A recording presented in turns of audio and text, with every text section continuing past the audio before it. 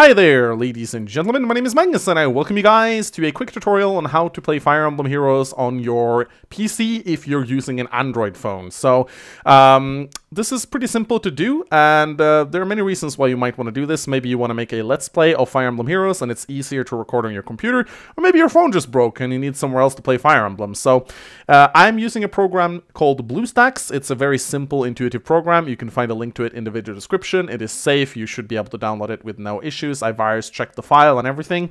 And some people have complained that they don't find Fire Emblem Heroes in the App Store. This is indeed a big problem.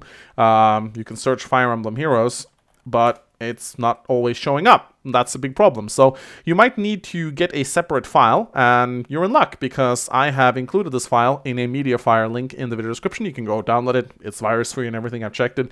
And once you download it, you simply just grab it and you drag it on top of the window. It's super simple. You drop it in and it's going to install. Now, if you already have it installed, it's just going to update instead. So it's no problem. And then once you've done that, you can simply click this button and you can go to Fire Emblem Heroes and you can start playing it. Now, one word of advice.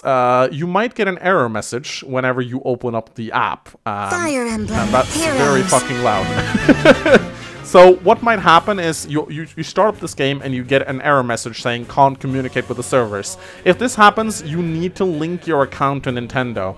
I know a lot of you guys don't like doing that because you like to re-roll to change your starting heroes, but you simply have to do it. Now, if you link up your account, you will be able to play both on your computer and on your phone. So you can, for example, play on your computer, and then you can grab your phone and you can play on the same accounts when you sit on the toilet and take a shit or whatnot.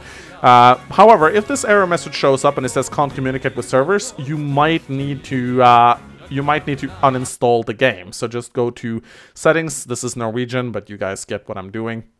And you just go to apps and you select Fire Emblem Heroes and you uninstall it, and you have to reinstall it by dragging the file onto the window again.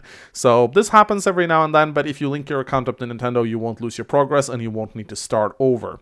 So I hope this video was helpful to you guys. Now you can go and make some Let's Plays of this game on your own. If you're not using an Android, then I'm guessing you need some sort of other emulator, but this works for me at the very least. So yeah, if you enjoyed this video, give it a thumbs up.